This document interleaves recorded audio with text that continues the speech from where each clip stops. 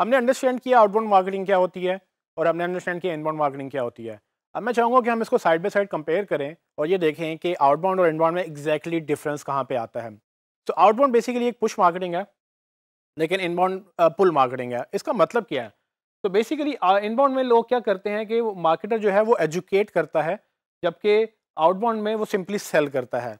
तो आपके पास कोई प्रोडक्ट है, जो आउटबाउंड का मेथड ये है कि आप बस लोगों को दिखाते रहें, कोई ना कोई खरीद लेगा। जबकि इनबाउंड में लोगों को दिखाना नहीं है, लोगों को समझाना है और उनको बताना है कि इसके क्या फ़ायदे हैं, और जब वो रेडी होगा तब वो खरीदेगा। इनबाउंड में ये होता है कि वो टू वे कम्युनिकेशन होती है, जबकि आउटबाउंड में वो वन वे कम्युनिकेशन होती है। इनबाउंड में आप लोगों की सुनते हैं, आप फीडबैक अंडरस्टैंड करते हैं, देखते हैं क्या लोग समझ रहे हैं, क्या चाह रहे हैं, क्या नहीं चाह रहे हैं, एंड देन आप उनको हेल्प करते हैं और उसके बाद अगेन ट्रस्ट विन करते हैं और उसके बाद प्रोडक्ट सेल करते हैं। जबकि आउटबाउंड में ये नहीं होता। आउटबाउंड में सिर्फ वन वे मैसेज होता है। आपने बस एक इश्तिहार लगा दिया, आपने बस बिलबोर्ड लगा दिया, या आपने फेसबुक पे या गूगल पे भी ऐड लगा दिया। वो वन वे कम्युनिकेशन है, वो टू वे कम्युनिकेशन नहीं है। लोग आपको नहीं बता सकते कि इसमें क्या मसला आ रहा है उनको। उसके बाद एक और पॉइंट है कि इनबाउंड में आपका कंटेंट जीतता है। जितना अच्छा आपका कंटेंट होगा उतने ज़्यादा लोग आप पे कन्वर्ट होंगे। सो आपको सेल भी नहीं करना पड़ता। अगर आप अपना कंटेंट अच्छा कर लें, आप अपने प्रोडक्ट के बारे में वीडियो अच्छी बना लें, आप उसके बारे में आर्टिकल अच्छा लिख लें, ब्लॉग अच्छा लिख लें, तो लोग खुद ब खुद आएंगे आपके पास और खुद ही कन्वर्ट होने लग जाएंगे। आपका कंटेंट अच्छा होगा तो आपकी प्रोडक्ट ज़्यादा बिकेगी। लेकिन आउटबाउंड में कंटेंट पे फोकस नहीं होता, बजट पे फोकस होता है। बजट जितना ज़्यादा होगा उतना ज़्यादा आप विन करेंगे। जितना ज़्यादा आप लोगों को दिखाते रहेंगे, जहाँ जहाँ दिखाते रहेंगे, वो प्रोडक्ट विन करती रहेगी, क्योंकि उस लोगों के जहन में होगा कभी ना कभी कोई ना कोई बाय कर लेगा। फिर आखिर में जो मार्केटर है, इनबाउंड मार्केटर, वो लोगों से परमिशन लेके बात करता है। वो पहले आपसे वो आप अगर आप मार्केटर हैं तो आप अपनी ऑडियंस से पहले रिक्वेस्ट करेंगे कि अगर आपको ये ई बुक चाहिए तो डाउनलोड करें। डाउनलोड करने के लिए आप ईमेल साइन अप करवाते हैं और उनको नाम पूछते हैं, उनके बाकी डिटेल्स पूछते हैं।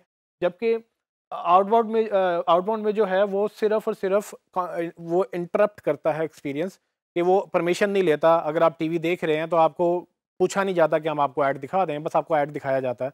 आप अखबार पढ़ रहे हैं तो आपका वो स्पेस जो है अखबार की, वो आपको वहाँ पर ऐड दिखाया जाता है। बकिया खबर आप बाकी अगले पेजेस में जाके पढ़ते हैं। और अगर आप फेसबुक में या दूसरे चैनल्स के में जहाँ पर एड्स चलते हैं, गूगल की भी बात करें, तो वहाँ पर भी आपसे इजाज़त नहीं ली जाती। सो ये बेसिकली ये मेजर डिफरेंस है इनबाउंड में और आउटबाउंड में। और आने वाला वक्त इनबाउंड का इसलिए ज़्यादा है क्योंकि लोग मैच्योर हो गए हैं, लोग अब कॉन्शियस हो गए हैं। वो नहीं चाहते कि आप उनको एक्सपीरियंस डिस्टर्ब करें, और यही वजह है कि इनबाउंड ज़्यादा विन कर रही है, कि वो लोगों को चूँकि इजाज़त की बिना पर वो इजाज़त के बाद उनसे बात करते हैं और सिर्फ अच्छा कंटेंट की बेस पे वो जीतते हैं। तो ये सारी चीज़ें जो हैं अब आहिस्ता-आहिस्ता दुनिया में डिजिटल जो है वो इनबाउंड की तरफ जा रही है। और ये मुझे इसलिए पता है कि तकरीबन 10 साल से मैं लोगों से काम, मतलब इंटरनेशनल लोगों के साथ, इंटरनेशनल कंपनी के साथ काम कर रहा हूँ, और वो लोग बिल्कुल भी पसंद नहीं करते कि उनको कोई डिस्टर्ब करे या वो किसी को डिस्टर्ब करें। तो बेसिकली पाकिस्तान में भी आहिस्ता-आहिस्ता इसका रुझान आ रहा है, लेकिन अभी ज़्यादा नहीं आया। अगर आप अच्छा मार्केटर बनना चाहते हैं तो आपको भी इनबाउंड की बहुत अच्छी ज़रूरत है। मैं आपको इसको एक एग्जांपल के साथ समझाना चाहूँगा, आपको फिर ज़्यादा अच्छा समझ आ जाएगा कि बेसिकली इनबाउंड और आउटबाउंड कहाँ डिफरेंशिएट करता है। तो एग्जांपल ये है कि लेट्स सपोज़ कि आप इंश्योरेंस कंपनी है, या आपका क्लाइंट एक इंश्योरेंस कंपनी है, जिसके लिए आपने मार्केटिंग करनी है। अब आप क्या करेंगे? एक तरीका ये है आउटबाउंड का कि आप लोगों को जाएँगे, जाके उनको बताएँगे जी ये इंश्योरेंस है और आप खरीद लें। आप बेशक उनको कॉल कर सकते हैं, एसएमएस कर सकते हैं, वो सारी चीज़ें जो आप ऐड के थ्रू चला सकते हैं या ज़बरदस्ती कर सकते हैं, वो आप सब करेंगे।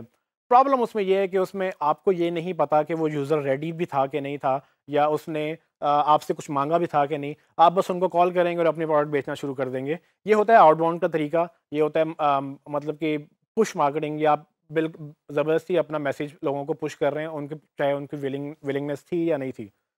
इनबाउंड में ये नहीं होता। इनबाउंड में बेसिकली अगर कोई गूगल में लिख रहा है कि व्हाट इज़ इंश्योरेंस, या हाउ टू बाय इंश्योरेंस, या व्हिच इंश्योरेंस टू बाय, ये सारे वो सवाल हैं जो लोगों को पहले समझने होते हैं। क्योंकि इंश्योरेंस एक ऐसी प्रोडक्ट नहीं है कि आप जाएँ और जाके खरीद के ले आएँ। आप लोगों से बात करते हैं, आप अंडरस्टैंड करते हैं, आप अपनी वो उसकी बजट देखते हैं और आपने कौन-सा पैकेज लेना है, उसके फ़ायदे क्या हैं। तो काफ़ी लंबा उसमें प्रोसेस इन्वॉल्व्ड है, एक इंटरेस्ट शो करने से लेकर एक कस्टमर बनने तक का। ये जो जर्नी है, ये जर्नी आउटबाउंड नहीं कवर कर सकती, ये इनबाउंड कवर कर सकती है। और इस जर्नी में आप जो भी लोगों के सवाल हो सकते हैं इंश्योरेंस बाय करने से रिलेटेड, फॉर एग्जांपल इंश्योरेंस क्या होती है, आप इस पे एक आर्टिकल लिख सकते हैं, इस पे एक वीडियो बना सकते हैं। इंश्योरेंस क्यों ज़रूरी है, इस पे एक आर्टिकल और वीडियो बन सकता है। इंश्योरेंस किसको चाहिए, कौन सी इंश्योरेंस बेहतर है, आपको बच्चों की इंश्योरेंस करानी है, आपको अपनी लाइफ की इंश्योरेंस करानी है। इन सब पे लोगों को जब आप एजुकेट करेंगे, जब वो बंदा रेडी होगा बाय करने के लिए, वो आपसे ही आके बाय करेगा। क्योंकि आपने वो टाइम स्पेंड किया, वो एफर्ट लगाई उनको वो समझाने में जो उनको नहीं पता था। इससे वो ट्रस्ट बिल्ड होता है जो आम तौर पे बाकी मार्केटिंग चैनल से नहीं बिल्ड होता।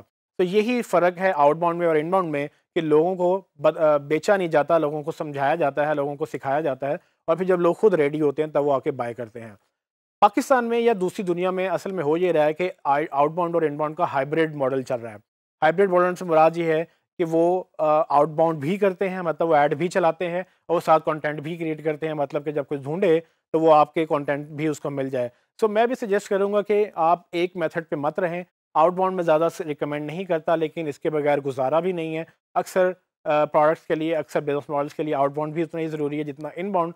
लेकिन कोशिश ये होनी चाहिए कि इनबाउंड को आप ज़्यादा लॉन्ग टर्म स्ट्रैटेजी के तौर पे लेके चलें और आउटबाउंड को शॉर्ट टर्म स्ट्रैटेजी के तौर पे लेके चलें और अल्टीमेटली इनका एक मिक्सचर बनाकर एक हाइब्रिड मार्केटिंग स्ट्रैटेजी बनाएं, ताकि आप फ़ौरन ऐड दिखाकर जो लोग राइटली इंटरेस्टेड हैं, मतलब फ़ौरन इंटरेस्टेड हैं, उनसे भी आप सेल्स कन्वर्ट करें और फिर आप बाद में कंटेंट भी क्रिएट करें। जो लोग आज पढ़ रहे हैं वो 6 महीने बाद शायद खरीदना भी चाहेंगे, उनके लिए भी आप कंटेंट क्रिएट करें कि वो 6 महीने में क्या-क्या पढ़ेंगे। वो अगर आप नहीं करेंगे तो आपका कंपटीटर करेगा। तो ये वो आपने ट्रैफिक विन करनी है, वो ट्रस्ट बिल्ड करना है। तो आप आउटबाउंड और इनबाउंड का मिक्सचर करके एक अच्छी स्ट्रैटेजी बना सकते हैं।